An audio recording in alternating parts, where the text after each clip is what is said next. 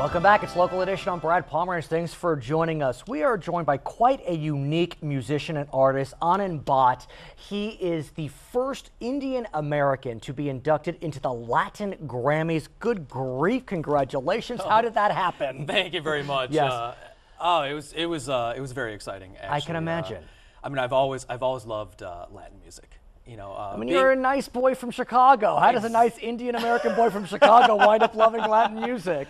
Well, Chicago's got a lot of pretty Latin girls. Of course, yes, there you have it. And if you're not going to play Latin music, yes. you're you know. And you're most known for the song "Contigo o Sin Ti," with or without you.